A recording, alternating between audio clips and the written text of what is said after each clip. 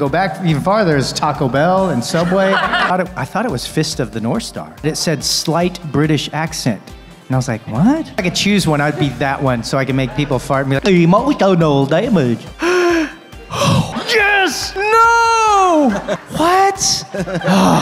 When's the next season? Oh my. You're watching convention coverage. All right, well, welcome. You are a cornerstone, sir. I mean, you've done a lot. You're a voice actor, Power Ranger. I mean, that's tip of the iceberg. Yeah, I guess. I mean, Power Ranger, then voice actor. Whoa. That's the order. And then musician, dad. Yes, that too. I mean, yes, dad. Now, you want to go back even farther? There's Taco Bell and Subway. I was a sandwich artist. A sandwich artist. Yeah. Is anybody else a sandwich artist? Yeah. All right. Don't mention Taco Bell. I like Taco Bell. I am a sucker for their fake nacho cheese. Yeah. That fake Taco Bell nacho cheese, the chips. Mm-hmm. Oh man. Oh yeah. Yeah. Just give me a big bowl of that. That's right. That's disgusting. Just eat cheese. There you go. No. Very healthy. All right. Well, hey, if you don't know who I am, I'm Johnny Young Bosch. I was Adam in Power Rangers, Black Ranger, eventually Green Ranger, and then back to black. And if you're still watching this show, the 30th, I can't believe it's almost been 30 years, but the 30th anniversary is coming out, I believe, April on Netflix. I know it's Netflix, but I think it's April. I'm not 100% on the actual date, and I came back for that, so that's pretty cool. I can't say much about it, but I can say that I'm back for that, and so that's pretty cool. Bleach is back. 1,000-Year Blood War. Man, we had a fight for that, didn't we? Yeah! Woo. I signed that petition years ago. We made it come back. And then you guys are waiting for the dub to be completely out before you watch it, some of you. But make sure you watch it because, hey, if we fought to get it back and you don't watch it, then it may not continue to be here. So make sure you watch it. I think the 13th episode should be out. So, I don't know, is the 12th episode out yet in the dub? Is that one's out? All right, so we should be on track then, maybe another week or so. Yeah, and it's been pretty awesome. Who's actually been watching it? Yeah, sub or dub, doesn't matter. Just been watching it? Yeah, cool. What'd you guys think of that 7th episode? Woo! Yeah, that was one when I saw that, I was like, oh man, I can't wait to get into that. So, just like Vash, one of my favorite foods is donuts. And usually when I get donuts, I also get coffee to go with it. So I was wondering, what do you think Vash's Starbucks order would be?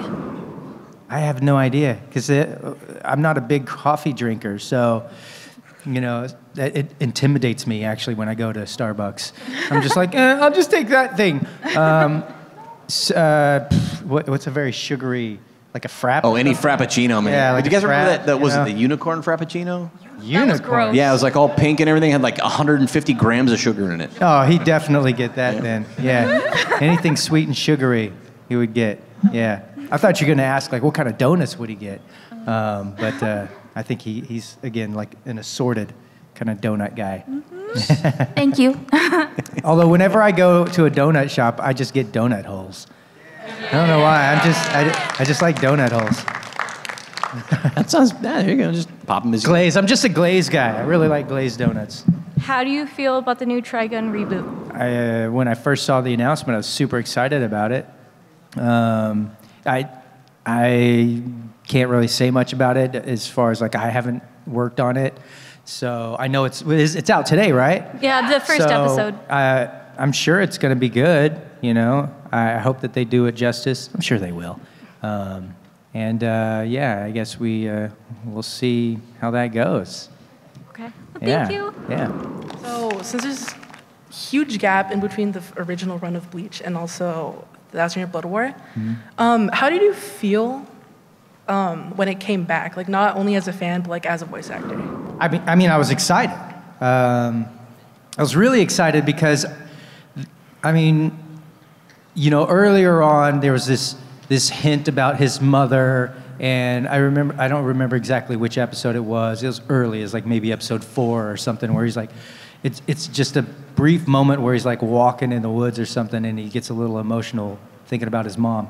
And I remember that was when I really connected to the character of Ichigo. Like, there were other moments, but like that, I was like, I can definitely, I could be this guy. And so that was something I wanted to get more into, about like that side of the story and his mom and all that stuff. And so finally being able to do that with Thousand Year Blood War, I mean, it's just been great. I've been like anxiously waiting for that and hopeful that we'd be able to do that. I thought it was done, that it was gone, you know? So I'm super excited, super happy that we're back and being able to get into that. It's kind of like the way I felt with Devil May Cry 5. After we did 4, they went off and started doing a whole reboot. Thankfully, that didn't take off, you know? Because then they were like, you guys want to do this? And it was like, yes. And then we got to, again, sort of the same thing. Got to like fulfill that, you know, the story at least. So I'm excited to be back. And every time I go in, you know, it's just, there's truly, I love the character, I love the story, and the world, and so it's super exciting for me to get back in there, you know, and there's, you know, and they trust me with the character, you know, and again, so it's like I can make mild adjustments to the dialogue to make it fit the flaps, but also just make sense for me as well, you know, as the character, however many years later, you know. All right, cool. Thank you very much. Yeah, Have a good problem, one. Yeah. Nero's actually what I wanted to talk about. Like, how are you able, like, just being a part of a series with so much history, so much legacy, and then, you know, now suddenly being the main star of it, like, how were you able to kind of just fit yourself in there and, you know, really make, you know, really help Nero, like, stand out? It's like, just making a character really stand out. So that's probably, yeah, I say it's. That's interesting. I have to go back. Like, I was familiar with the original game and just playing because I played it. And so when I first was introduced to the possibility of being in this series was actually DMC 3. I auditioned for Dante. Oh, really? And I can't remember if I had. No, it was Dante. I auditioned for Dante and didn't get it. But then I got called in when they were doing DMC 4 for a completely different character, Nero, whose really story I didn't have all of the details of. You know, I just knew that he was like, actually, as I read it off the page, I was like, this feels like Dante. What's the difference, you know? But in fact, that's also something I had talked to the director about, because I was conflicted because Dante was also in it.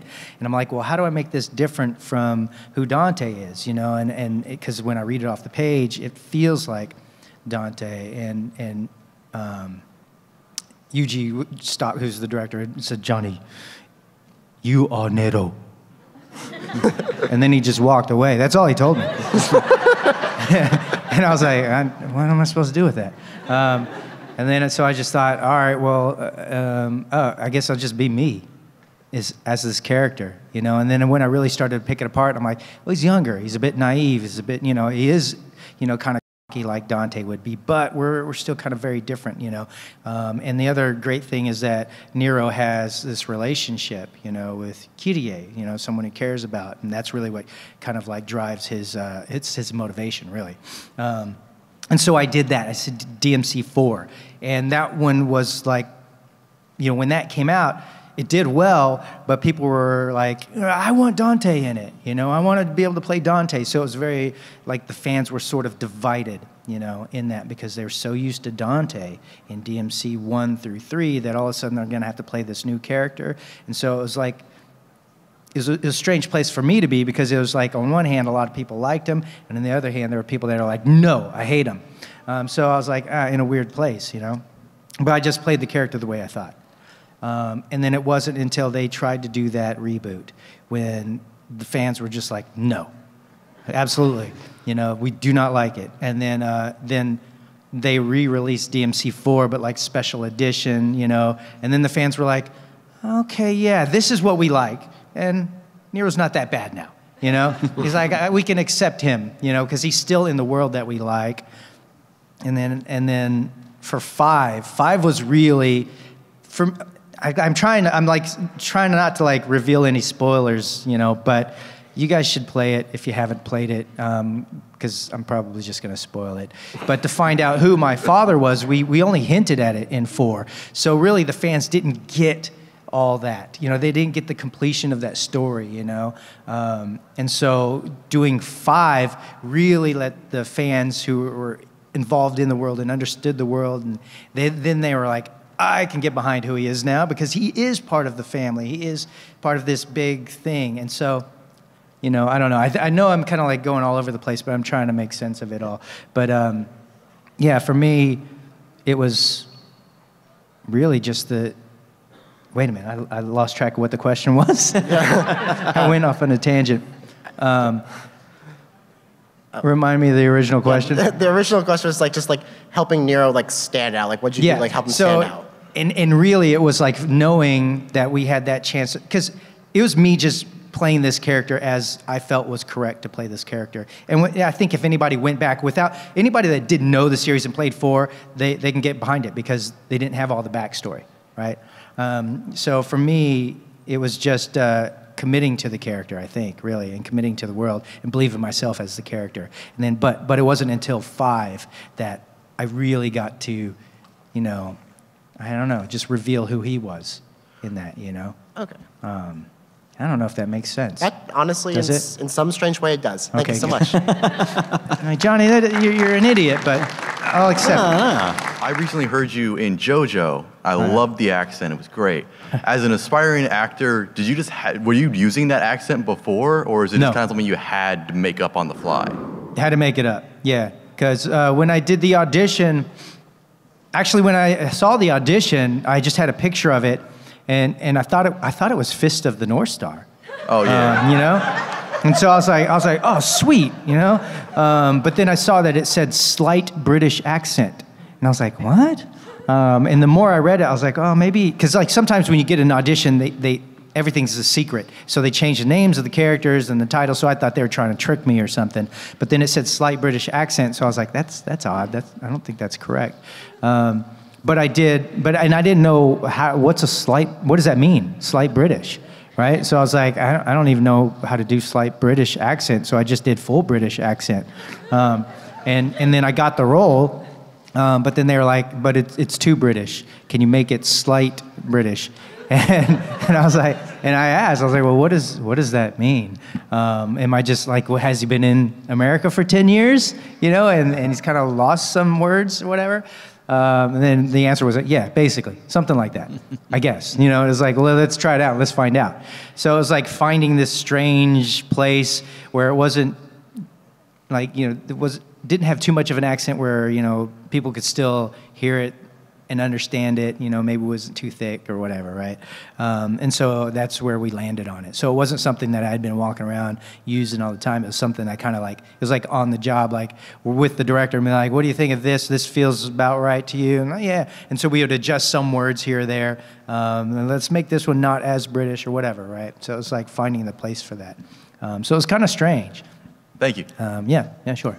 No problem. I always wonder, like, how did it feel like transitioning first from Power Rangers to voice acting? Because it just felt like a huge leap in direction for your acting. It is. It's absolutely different, you know.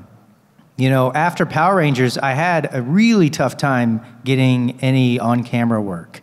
I was very fortunate to be on Power Rangers to begin with. And so afterwards, I wasn't sure. There was a few years where I wasn't even sure if I could continue acting. But then I stumbled into voiceover, and it didn't matter what I looked like, you know, because on camera, you have to look a certain way. And at that time, especially, it was like I either had to be a Caucasian or an Asian, you know, and I'm kind of like somewhere in between, you know, and they were, what are you exactly? And so I'd go in and you know, the role would say Chinese guy, you know, and I'm like, well, I'm going to try to see if I can pull it off. But if this guy looks more Asian than me or more Chinese, then that guy's going to get it, you know. And I felt that throughout, you know, and then my agent would send me out for something that was like a Caucasian role. And well, I kind of didn't fit the mold really, you know, so I had a hard time. So being able to, like, once I was able to get into voiceover, it was like, wait, it doesn't matter what I look like. You know, I can play various different characters as long as I deliver in the acting, then I'm going to be okay. And I could survive, you know, in this place for a little bit. And so that became my career. You know, I'm like, well, this is where I can live for a while, you know, until this other stuff can work out, you know. So, yeah. Yeah. Thanks so much. And I can't wait to see you in the anniversary special, the anniversary season. Yeah, man. Awesome. Thanks. What was it like, you know, portraying a anti-hero who pretty much wanted to protect his sister and make a better world, but also do all the evil things, but, you know, not knowing what he was doing personally? You said not knowing what he's doing? Yes. Being blinded by his rage for his you know, people, yeah, I mean, I could see that, but I could see that a little bit throughout, you know, things like that, you know, certain things happening that kind of made him make choices that you would think were incorrect. But it's like, it's a chess game, right? So if you've played chess, you can't just play chess like, oh, he did that, so I'm going to do this, or this person did the move is this way, so I got to do this. No, it's not just reactive. You've got to think a few moves ahead, and I think that's what's so great about Code Geass is that, and Lelouch, is that he's playing a few moves ahead, you know, and the series is like that too. You don't really realize that until you get to the end, and then you're like, oh, wait, he did all of that because he made those choices even though they were difficult or wrong, to be able to, you know, to be able to take it to a place where he can ultimately bring everyone back together and against him. It's a little bit of spoiler, but not completely. You guys would probably enjoy it. It's the Breaking Bad of anime. It's like you get to watch somebody, you know, just kind of go in a dark place, you know, to make things sort of right again. Just like a lot of people, you were like the first guy I saw, well, like besides martial arts films, you were like the first Asian protagonist that I saw on the screen. And in terms of like representation and diversity, how do you feel about it today, especially in the Asian community as a whole? I think we're getting there. Right. You know, for sure. I think, you know, I guess I don't think about it that much, to be honest. It was something I thought about when I struggled with it because I couldn't find anything that I fit in. But part of my problem is I'm not completely, like 100% Asian. I feel like I'd have an easier time to do things, I guess if I'm talking about acting-wise, right? Or on camera, really more specifically, if I was completely Asian. You know, I'm like a minority among minorities because I'm mixed. Right. You know, so I'm mixed too. Yeah. Yeah, and it's like you know, it's a little less accepted. You know, even amongst minorities. You know, it took a while. Not saying that you guys aren't accepting. You know, but if you think about in general, you know, growing up, if you're a minority, if you're mixed, you understand what I'm talking about. You know, because you weren't completely accepted even around your Asian friends or whatever, right? But I think you either didn't speak the language. Or or you can't speak the language or whatnot, right? So it's, but I think we're absolutely there. You know, like here, like at a con, you could really see that we are all different sizes, shapes, and colors, and it doesn't even matter. You know, it doesn't matter what you are. You can watch something and I like it, you like it, you know, it's whatever. So it's not something I really think about. And I think as far as them making more stuff like that, I'm seeing it more. I don't see as much like them pushing forward as far as like, you know, Asian, you know, stuff. I see a little bit here and there, but not completely, you know. And I don't know, is it something that is, I don't know, it's like, I don't think that it's anything that anyone's like saying, no, we don't want to do these things. Right. But I definitely see other minority, you know, types being pushed more than Asian, you know. But again, it's not across the board, you know, and it's hard to do across the board. That's the other problem. So, you know, it's like, what are you going to do? Just I don't know. I guess it's going on a strange thing, but like I was watching The Lord of the Rings, Rings of Power, right? Because I was like, I just got to check it out. Because I really liked Lord of the Rings, you know, or at least the first bit. Hobbit was kind of a bummer, because I really liked Hobbit too. But then seeing that, and I just didn't get why. It was like, well, you're just throwing them in there, throwing minorities in there everywhere, right? And it doesn't make sense, you know. It was like, because we are multicultural, we're going to do that there as well. But then I didn't see any Asians. I saw 2 Asians, and they were extras in the crowd. You know, I was like, there's an Asian. He just died, you know? And it's like, so like, where are the Asians, you know? Like a Leonardo DiCaprio meme. But again, at the same time, I'm like, whatever, you know? It's not something I fully care about, honestly. You know, at this point, if I really was out to make something, I would just do it myself, you know? And that's kind of, I think, where we're at now. I think I'm not expecting any big studios to do anything right. Because they screw up most things, you know, or they go way beyond what they should do, you know, and it ends up becoming more about the nationality or the representation than the actual story. And I think you kind of lose some of the things that people love about stories in general, you know.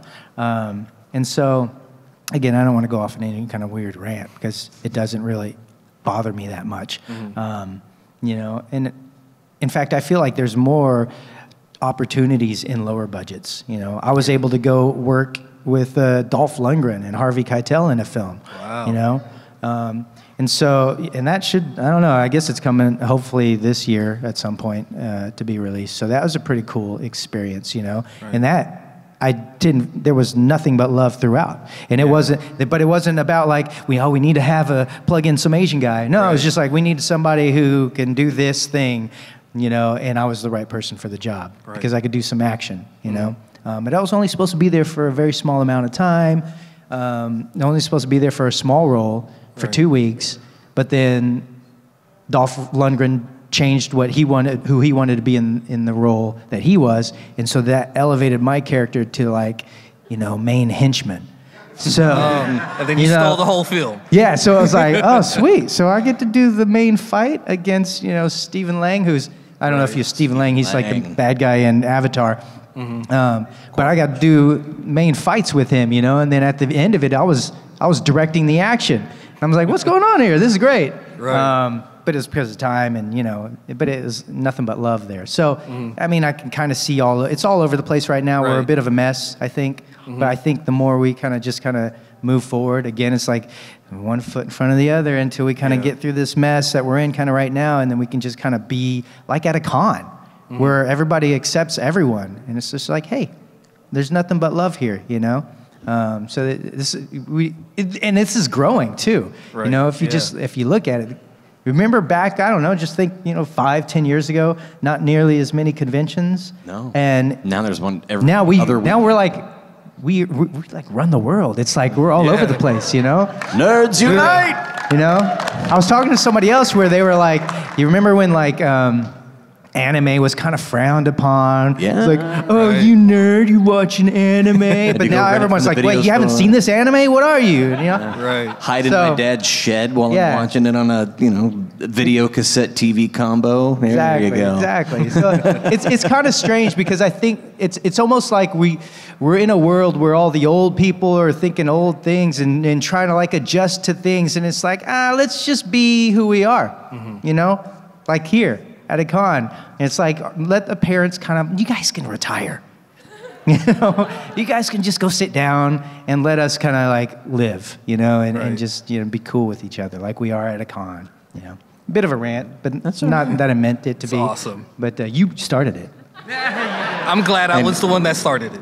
Yeah. Who is your favorite character that you've voiced? Sure, I like all of them. You know, I commit to every single one of them 100% as I'm doing them. So it's hard for me to choose one. They're all my babies. Pick your favorite child. Thank you. Very difficult. How did you start getting into voice acting? Like, oh, you can't do it like me, man. I basically worked on a film with some Japanese stunt guys, and the audio didn't work, so I had to go dub myself. And as I was dubbing myself, a producer walked by, heard my voice, and said, "Hey, you got a good hero voice. Will you come audition for this animation stuff I'm doing?" I said, "Sure," and I got the role for Vash and Trigun, and that kind of launched my career. So Not exactly the way most people do it. Yeah, so unfortunately for me, it was just like a right place, right time. You got lucky. For you, just start acting. Find a place to start acting, you know, and then just keep throwing that dart at the board until it lands in the place you want it to be. You're awesome. Thank you. Thanks, brother.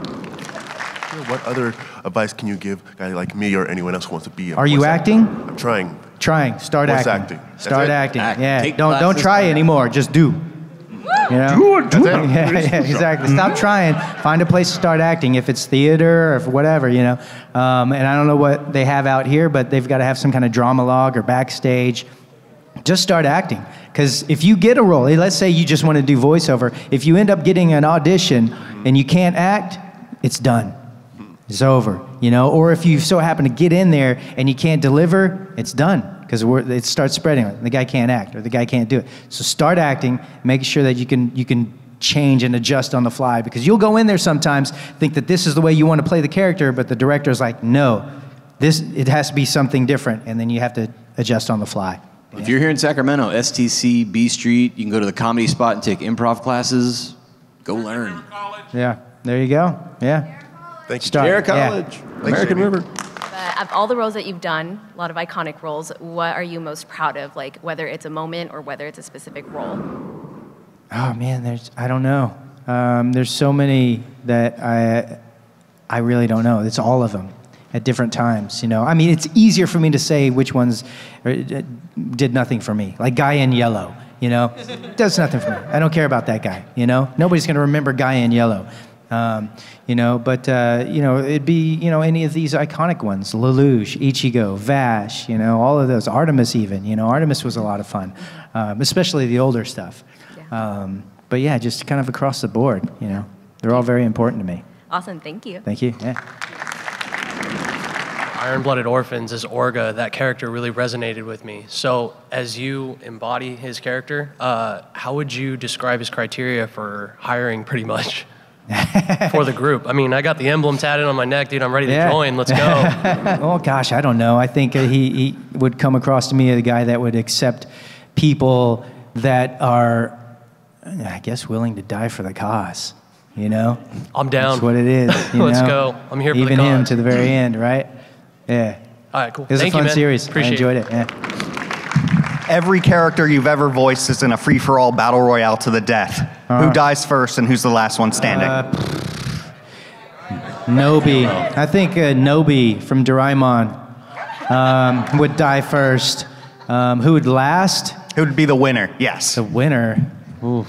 I mean, it's going to be, what, Broly or Ichigo? Broly. You know, or Nero. One of those, I'm not sure.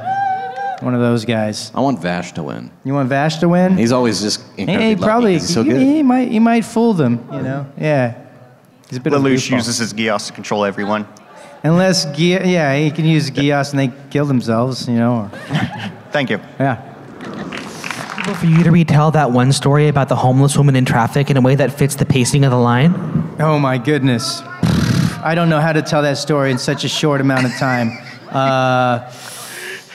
No, there's no way. There's no way. Unfortunately, if you haven't heard the story, I'll tell it sometime, but I don't have the time to tell it today. But sadly, I threw a bag of quarters at a woman's face and she went down. But it wasn't out of anger. It was out of generosity. I'll leave you with that. It's a great story. Okay, thank you.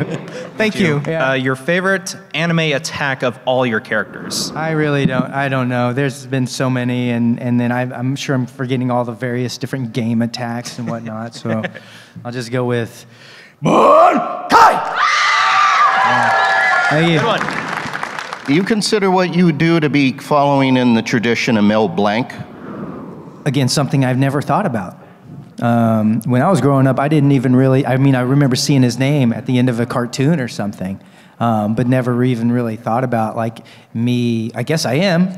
I think I'm a voice actor, you know, so yeah. I think you and Steve Bloom are technically. two of the closest fellas to him these days. Yeah, but I don't know. I guess that's interesting. That's interesting perspective. I have just something I didn't think about. Yeah, I guess so, though, in a way. Yeah. Well, keep up the good work, and Thank you. us Generation Xers, we can still get along with the millennials and Zoomers. Okay. All right. Thank you, man. If you were a yokai, would you be brave, mysterious, tough, charming, or heartful? Mysterious, I think I'll go with. Yeah. Well, which one was Cheek Squeak, the one that made you fart? I think if I could choose one, I'd be that one, so I can make people fart and be like, made you fart in front of all these people? All right, go ahead. What's it like to be a deadweight? I'll show Shots you fired. dead weight. Nice cosplay. Emotional damage. Emotional damage. So I was interested in how working on Bleach was different than working on regular anime because there's so many different voice actors. and so Regular many anime? different, like 13 episodes or like 50 episodes. Oh, well, there's more. Yeah. Yeah, there's more. There's more. Then there's more also to get into the character, more time to develop who the character is or find out who the character is, right? And there's more to see. Yeah, I mean, well, it's 366 plus now. There's more. So, you know, I don't know. You grow closer, I think. You grow closer to the ones that you're around a lot longer. Yeah.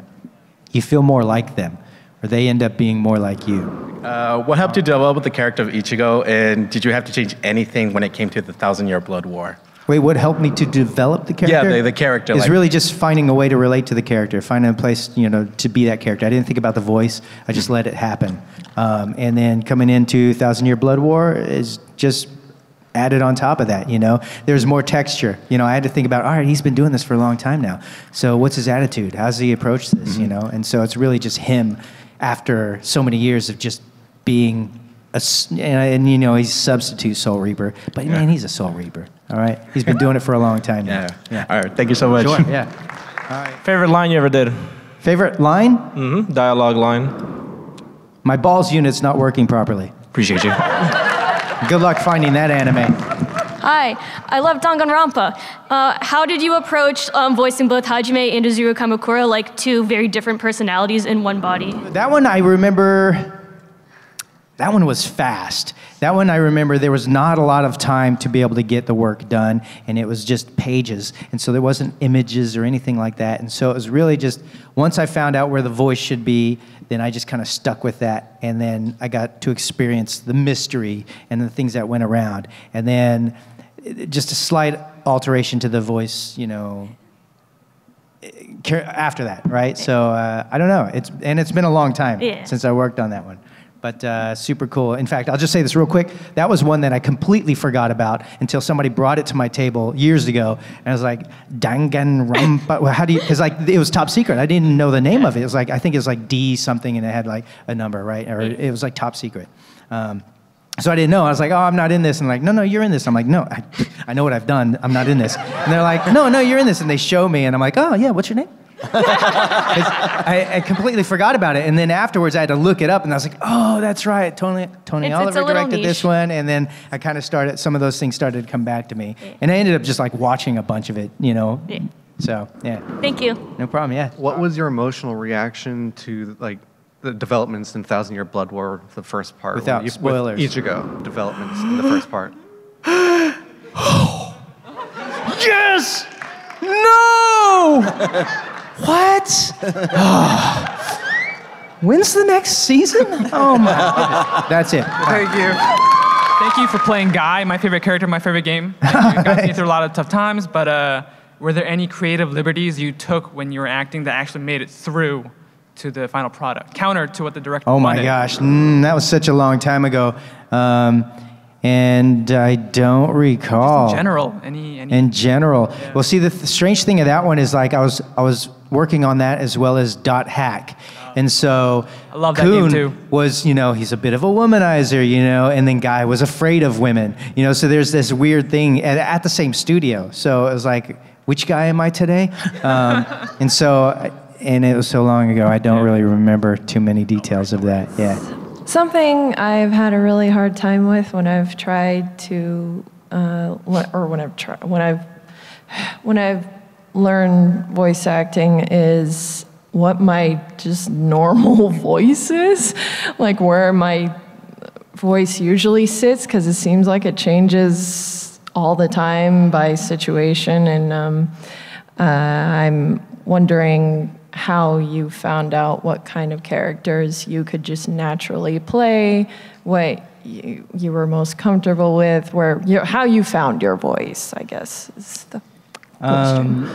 Really, I kind of found my voice just doing it, really, and hearing it back. I think for me, just as a regular person, whenever I'm mumbly, you know, I mumble when I talk, you know, and I'm a low talker as well, you know, so I don't project, you know, I'm not like that kind of a person. So for me, it was going through the paces of various different characters. Really, I kind of was like on the job training, you know, and then even just doing my own rehearsals and just practicing and just playing out various types of characters. You know, if I saw a movie or something, I'm like, oh, that's a really interesting character. And then how would I do that? You know, and then just trying to find a way to create something, you know, strange or weird or cool or whatever it really was. And then in doing that, you kind of find out the limitations, you know, and then you see, okay, is that an actual limitation or can I push past that? Can I do something else?